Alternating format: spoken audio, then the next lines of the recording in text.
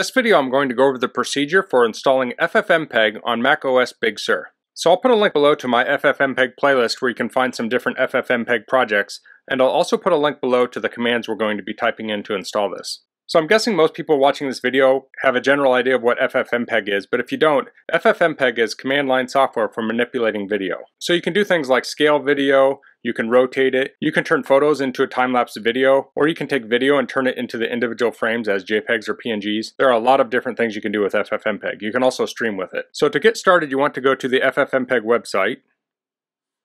That's ffmpeg.org. Then you want to go to download.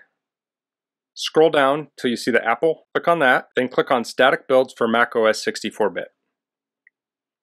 So there are two different versions of FFmpeg. You have the release versions and the development versions. And you can use either one of these. The development versions will have the latest bug fixes. So you can start with the development versions, and if you're having any weird issues, you can always switch to a release version. So previously you could download one file and download all of the components, but now you have to download them separately. So we have FFmpeg, and that's for manipulating video. You have FFprobe, and that's for taking a video file or even a graphic, and it tells you information about that file. So it'll tell you the frame rate, the resolution, things like that.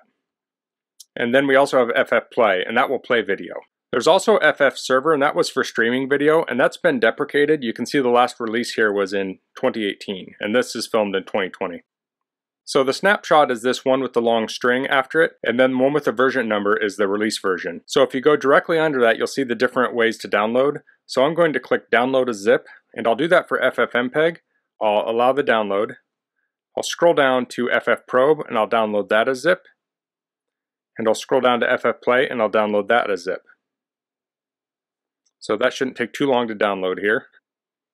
So while that's downloading, I can minimize this browser here, and then I'll go to the Finder and I'll go to my downloads folder, and you can see the software being downloaded. So I'll download those as zip files. You want to unzip those, and when you unzip it, you should have FFplay, FFprobe, and FFmpeg. And this was from a previous video, so I'll just remove it. So you want to open up your terminal next, and you can type command space and type in terminal.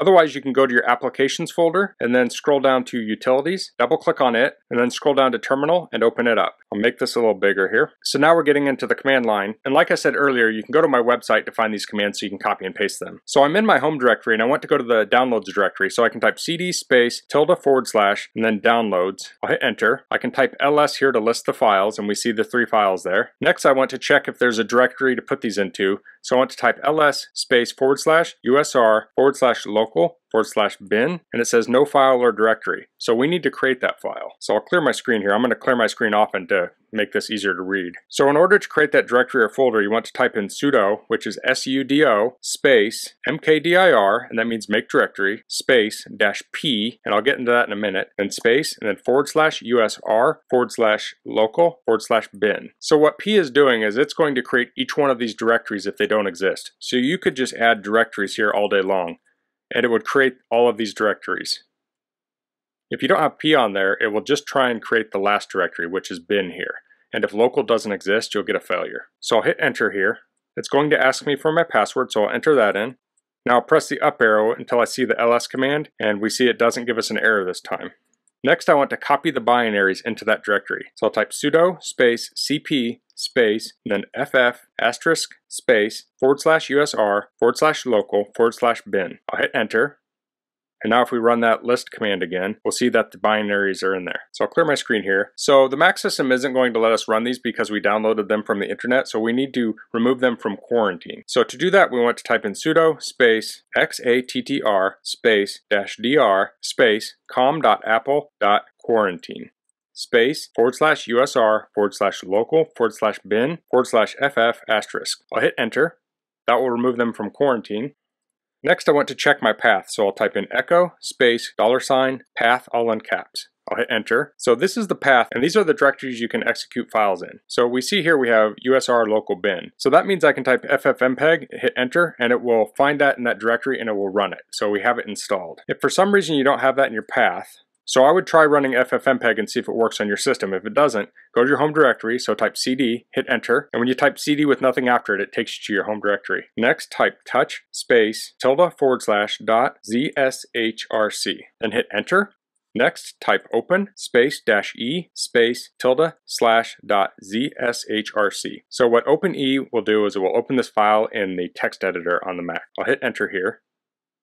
You'll see it's opening text editor. And then in here, type path plus equals /usr/local/bin. Hit enter. Then I'll type Command S to save, Command W to close. And now you need to close your terminal, or you can just type in source space.zshrc, and that will load it. Now, if I echo my path again, you can see it added in here, USR local bin. So that was unnecessary because it was already in here, but I'm just showing this as an example. So I'm going to remove that ZSHRC from my system because it didn't exist prior. If it had other things in there, I wouldn't want to remove it. So these instructions are for using the Z shell. I'll put a link below to instructions on doing this if you're using the bash shell on your system. So at this point, we have FFmpeg, FFplay, and FFprobe on our system.